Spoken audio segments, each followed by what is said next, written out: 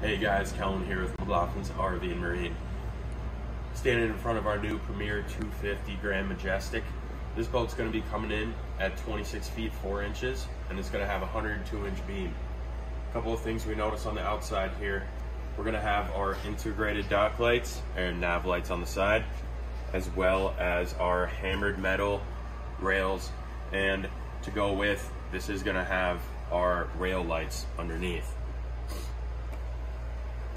Another thing we're going to notice on the outside, we do have the Premier patented Tri-Tune PTX package. This will basically give you a lot better handling out on the water, a lot more stability, and overall better performance. Let's jump inside and take a look on the inside. Guys, hopping in the Majestic here. Right up front, you're going to see we have our split benches. Everything in this boat's going to be covered with their soft touch vinyl heritage line. Super nice material.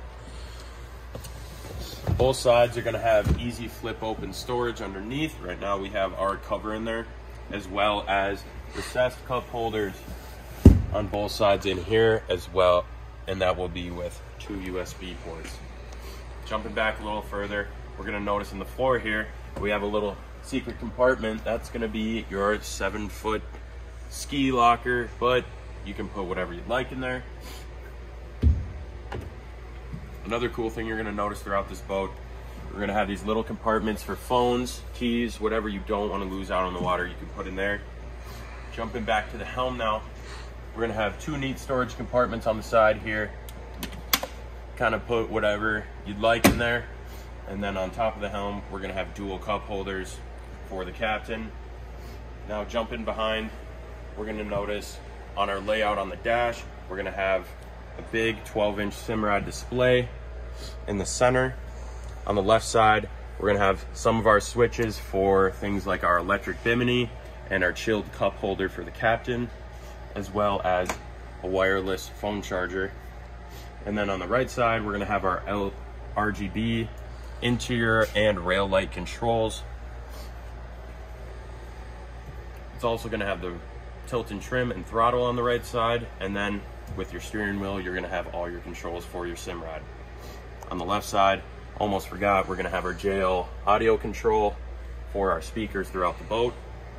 Now with your captain at the helm, you're going to have your co-captain's chair on the left side, and behind your co-captain's chair, you're going to have 2 cup holders as well as a little storage compartment with USB inputs.